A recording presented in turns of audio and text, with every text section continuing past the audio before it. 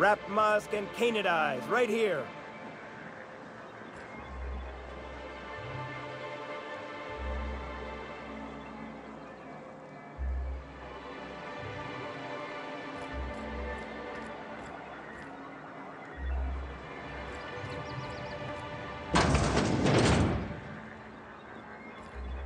Could I get another advance, Mr. Nandi?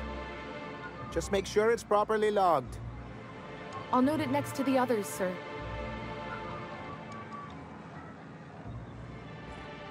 Greetings, and welcome to Monarch Stellar Industries, producers and purveyors of the finest salt tuna in Halcyon.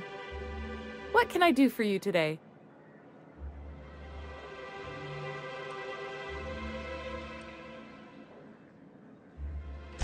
Or is he not paying you on account of how he tried to fix the thing his own self and busted it even worse, and then said you wasn't fixing it fast enough, so he's docking your wages again? Not that I got any prior experience with such. Not at all. Mr. Nandi treats us all right and pays us well. I just spent most of my paycheck on Raptidon acid. Laws, no. Sometimes it's canid teeth, or mantis worm wings. Whatever Sebastian has in stock, really.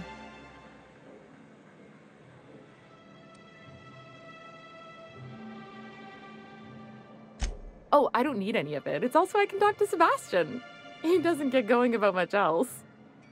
I reckon she's got a little bit of a squish on this fella. He's sort of the strong, silent type.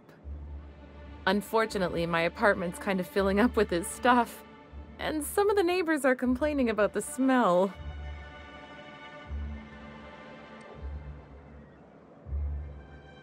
I couldn't. What if he says no? Hey, maybe you could ask him for me. I mean, a no would still be bad, but it won't be quite as embarrassing if you ask. Oh, Mr. Nandi's doing that thing where he breathes through his nose real slowly. I'd better get back to work.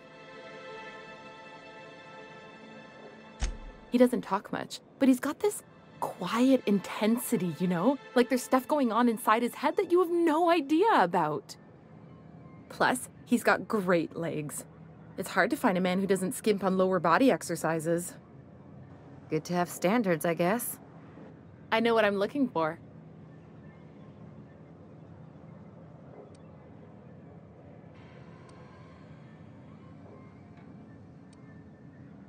Not in Stellar Bay. Everyone else who isn't taken either smells like salt tuna or they're my boss. Besides, a man with a good smile and a proportionate upper to lower body ratio isn't something to pass up. You think that's what I'm looking for? You're funny. Sorry, sometimes I get carried away.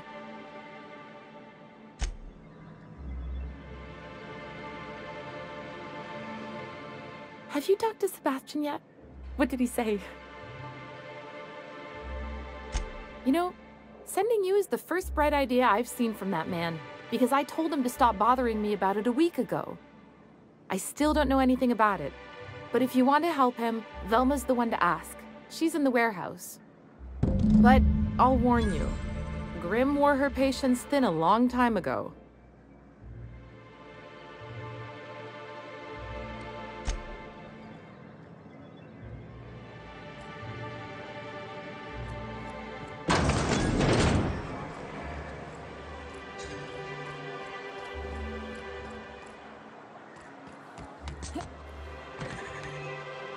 Smells like wrapped in here. Oh, it does work. I bought some musk from Sebastian to cover up the salt tuna smell. Trust me, this is worse.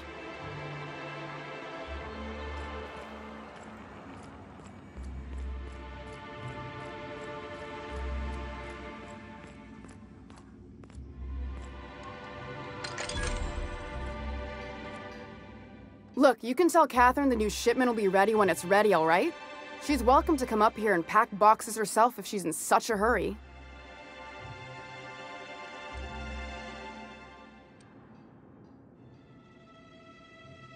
Did she now? Well, I can see I was mistaken. Because if Catherine really had sent you, there'd be a lot more expletives in your message. Hope you can forgive my temper. This job has been running me ragged lately. First, my autoloader foreman stages a walkout, and now my chief pescatological health manager is missing.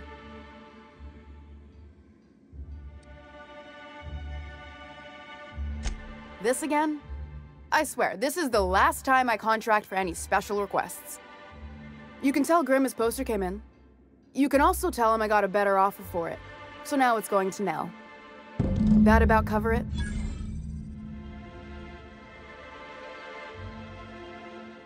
She runs the betting parlor across the way.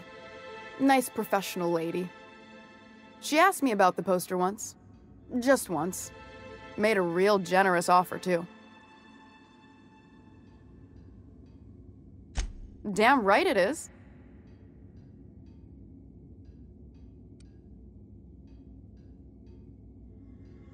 No. I paid Sublight for it. So, it's mine. And when Nell pays me for it, it'll be hers. Grimm may have asked for the poster, but it's not his until I take his money.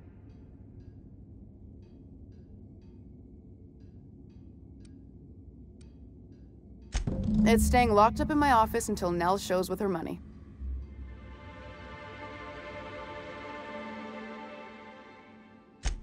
Sure can. If you want to pay me more than Nell's offering.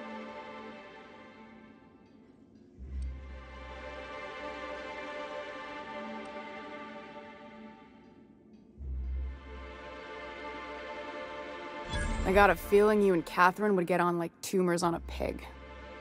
Take the poster then.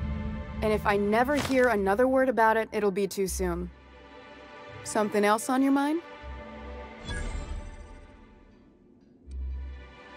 Caleb Herrick runs the autoloader operators. He thinks I don't pay them enough for flipping switches and turning dials. So the job's easy, but you're not doing it? Something smells here. I mean, everything smells in here, but something's fishy. Wait. He and his whole crew walked out. Say they won't come back unless I pay them more.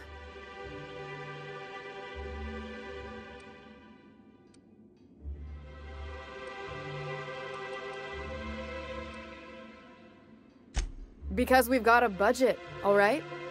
And in case you haven't noticed, MSI doesn't exactly have a lot of spare bits on hand.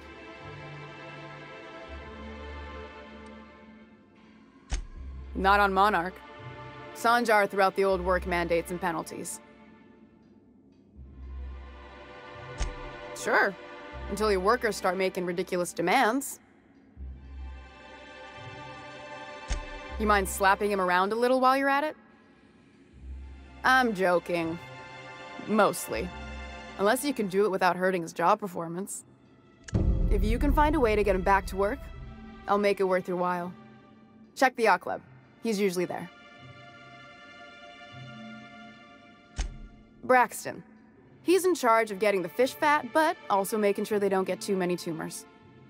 He's a real wizard with pharmaceuticals, but he has creative notions of working hours. Comes with living in a free colony, I guess.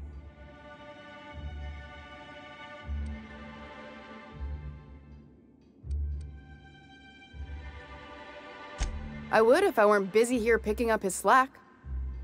Since you don't seem to be constrained yourself, maybe you could check up on him. He lives in the apartments.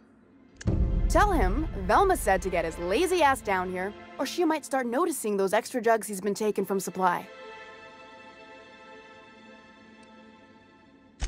Stealing's such a nasty word. Let's call it skimming. And yeah, let's just say I've noticed the sterile biotics we use for the fish would get used a little faster on Braxton's shifts.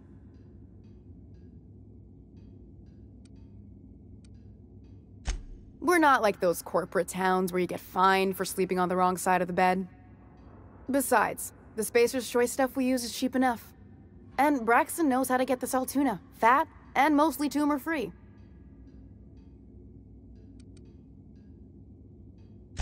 Sublight boss out of Fallbrook. Handles most goods that come in or out of Stellar Bay. Has a mouth like a Ground 6 spacer. Unless you're here to tell me he's agreed to do his job again, I've got nothing to say.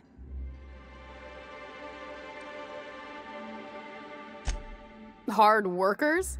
They turn dials and flip switches. The machines do all the actual work.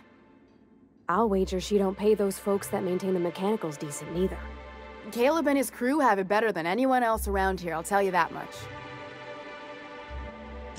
I don't have the bits for it, plain and simple. Besides, if I make an exception for him, I gotta do the same for everyone. If Caleb wants to keep this job, he'd better get back to it. I'm about ready to hire sublight contractors at this rate.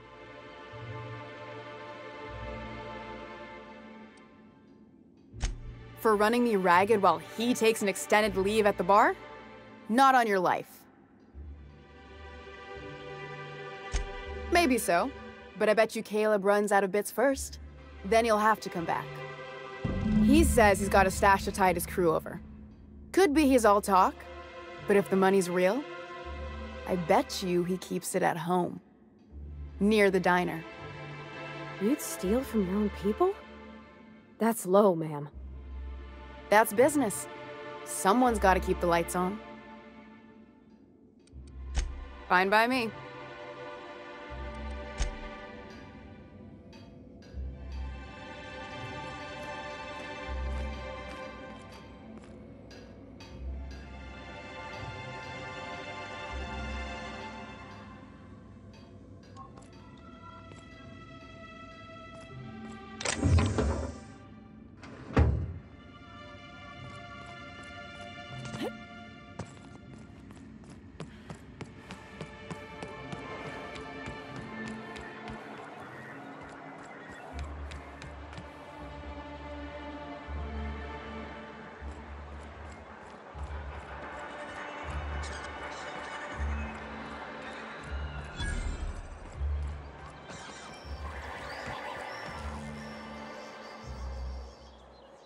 Have you had time to check on that poster yet? I keep wondering if it's come in. Would you look at that? The Rizzo's logo is nice and bright, and you can still smell the ink on Mr. Holcomb's signature. I can't thank you enough. Still, you can have the bits I was going to spend at the bar this week. And you know what? Take my old tossball blocker, too. Never get the chance to use it these days.